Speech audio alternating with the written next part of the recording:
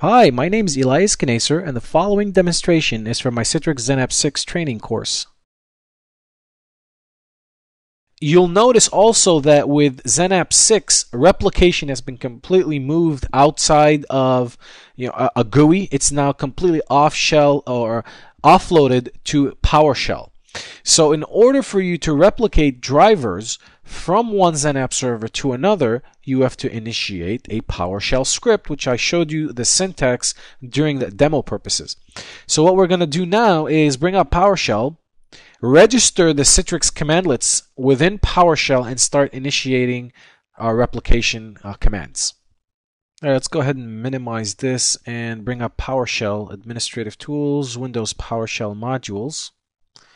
Let's center this a little bit. Now, the first thing we want to do here is we want to enable the execution of remote signed scripts so that we don't get this error message, and we have to put allow the server to accept PowerShell commands, so to speak. So we want to be able to enable that particular execution policy. Now, in order to do that, there are two commands you can do, right? So I'm going to again copy and paste some commands here, but the first one we want to do is do a get execution policy so that we know what the state of the execution policy is right now.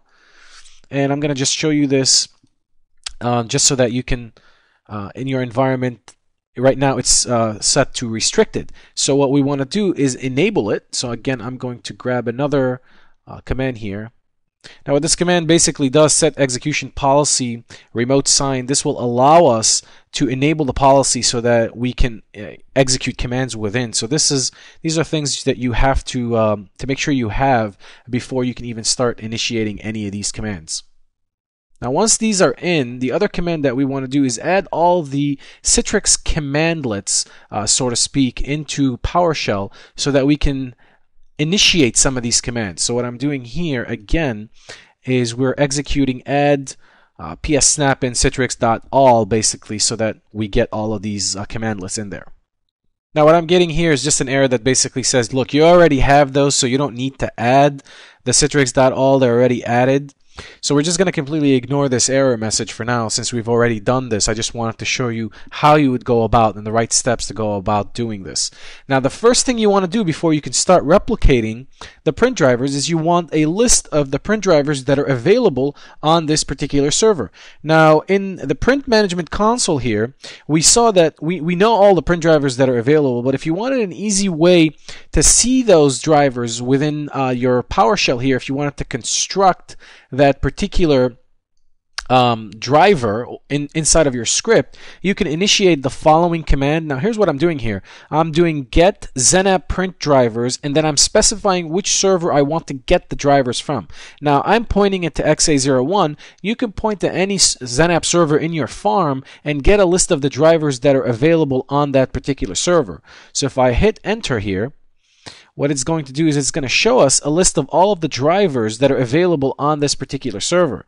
Now the driver that we installed here was HP LaserJet 4100 series PCL6, and I know that this particular driver doesn't exist on XA02. So if we wanted to replicate this driver, we're going to use the following command.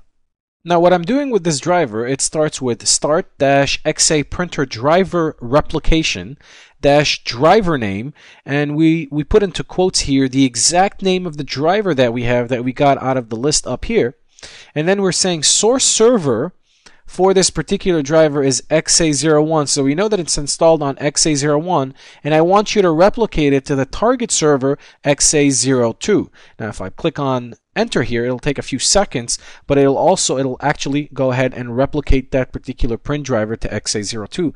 Now in order for us to figure out if this driver actually made it to XA02, what we're going to run is the following command: get XenApp print driver -server name XA02.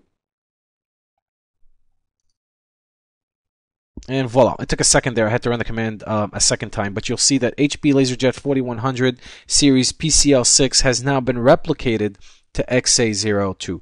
Now there's another command that I want to show you here. If you wanted to get some help on the start or the replication process, what you can do is run the following command, which gets help basically on this particular command. And let's do this. If I run the following command, get help on start XA printer driver replication, if we do this, you'll see that it gives you basically some help and some examples on what you can do and what you can run. Now here's the trick.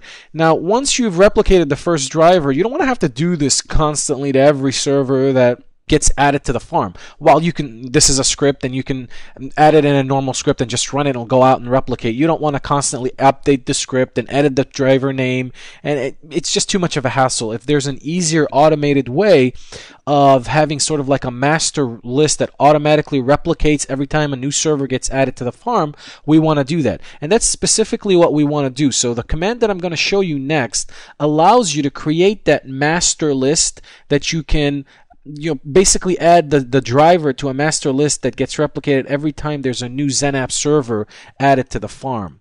And that command is add XA auto replicate printer driver, and the driver name, you're sourcing it from XA01. So at this point, if I hit on enter, what's going to happen is it just added this particular HP LaserJet 4100 series PCL6 driver from this particular server, has now been added into the auto-replicated driver list, so that every time there's a new server, it'll automatically replicate. Now, consequently, if you wanted to remove a particular driver from the auto-add or the auto-replicate list, you can do that very easily by just adding the remove, basically, syntax, if I can call it here, and the command will look something like this: remove XA blah blah blah, and you have the HP LaserJet 4100 driver here, and it'll automatically remove it from the auto replicate list. Now we don't want to do that, so I'm going to actually just remove this. And that's all there is to it from PowerShell. PowerShell is very powerful. It gives you access to do a lot of things that used to be maybe manual. You can script them, and as you can see, the scripting engine isn't that difficult to figure out or be able to replicate these drivers with it. So go ahead and build your scripts, add most of them to the auto-replicated list so that you can make your lives just a little easier. So what I'm going to do now is I'm going to exit out of PowerShell.